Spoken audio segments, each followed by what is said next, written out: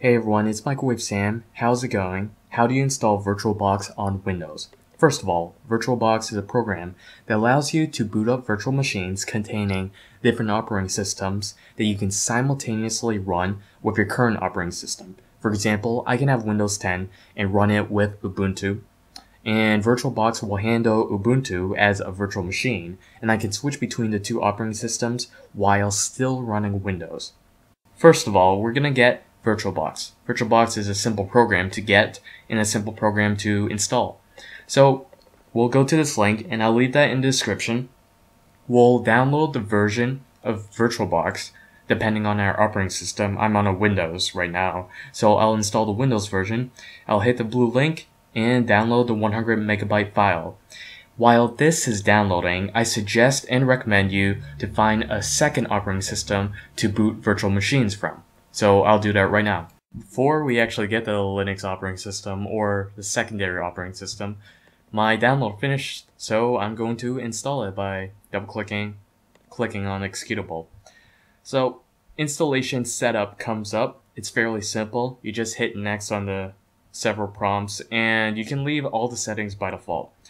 So if you just keep on hitting next until you finish, you can start installing VirtualBox. Now for me, VirtualBox installation takes a lot of power, so you might not want anything running in the background. But we can have downloads running in the background, so I'll do a quick Google search for my secondary operating system that I want to run simultaneously with Windows. I'm going to choose Arch Linux. Now Arch Linux is kind of difficult, and I'm just going to skip ahead to this download link. I'm going to click on the ISO and download it. I'd recommend if you're new to Linux distributions that you try Ubuntu or CentOS because they have GUIs, but Arch Linux is very bare bones. Now once VirtualBox finishes, you can hit the new button and you can create these virtual machines. Think of virtual machines as just virtual computers running simultaneously on your operating system. I'm going to select our details for our virtual machine, which are Linux and Arch Linux, and I'm going to give it a name, Arch Linux Video. I'm going to hit next. So on this page, you can select the amount of RAM that you want your virtual machine to use, and the virtual machine shares RAM with your current system. It gives you recommended. I chose 2 gigs of RAM because I think that's reasonable for my 16, or I believe I have a 16 or 8 gig machine.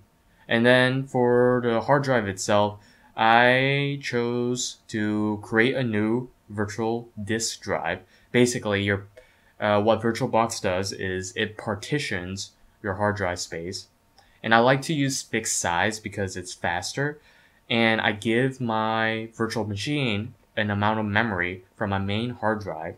Like, for example, I'm going to give my virtual machine 100 gigabytes. So 100 gigabytes from my main hard drive. For example, I have a 1 terabyte hard drive, so 100 gigs from that is used on my virtual machine. Think of, for my tutorials where I did dual booting, some memory I partitioned off my main hard drive for the virtual machine, and then you just create the VDI. Creating the virtual disk image takes a really long time, like 20 minutes or so if you're creating a 100 gig partition like me. But basically, after that's done, it creates this Arch Linux virtual machine with nothing on it. Now, you need to go to the settings first of all and make some customizations. We're going to hit storage. So if you go to the left tab, name storage, we're going to click on this empty. Afterwards, we're going to click on live CD and make sure that we click on that disk icon on the right. Afterwards, we're going to find our disk image, basically the ISO file that we downloaded, whatever it may be. For me, it's going to be Arch Linux. So I'm going to find Arch Linux, which is right over here, and open it, and you leave it like that. Now, secondly, you want to go down to the network left tab, go to adapter 2, and we need to enable a network adapter called bridged adapter because we need to connect the internet from our machine to the virtual machine. So we're giving internet access to the virtual machine. Afterwards, you can hit OK and then start.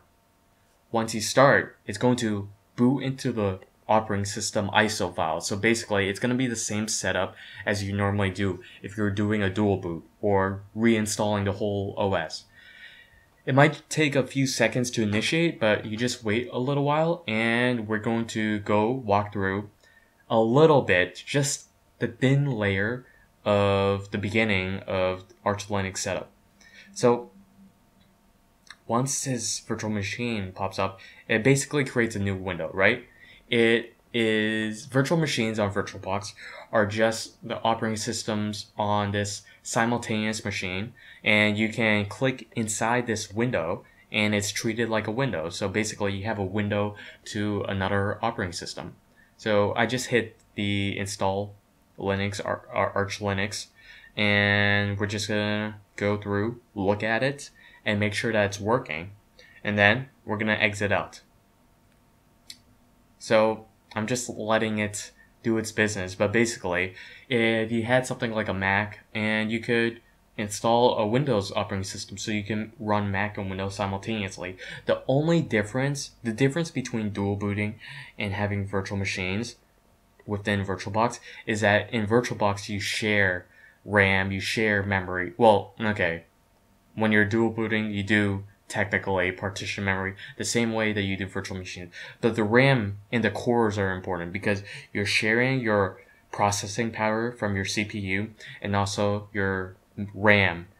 And that's the difference, right? So right now, because I'm running Arch Linux, I'm giving 2 gigabytes of RAM to this Arch Linux OS, and also some of my CPU cores to this virtual machine, which is the downside to it. But you can easily switch between the two. For example, I can interact anything within Arch Linux. For example, I'm going to write some couple commands, random commands, to show you that it's actually working.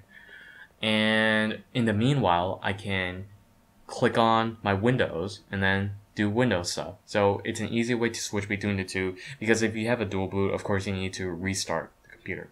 So you can quit, you can shut off this virtual machine. And the final thing you do after you install it once. So same installation, right? After you install it, you can eject the ISO file, the setup file. For example, we go back into settings, go to storage, and we just unclick that, eject it, and hit OK so that it returns to empty. And that's basically it when it comes to installing a secondary operating system on VirtualBox. So thanks for watching, everyone.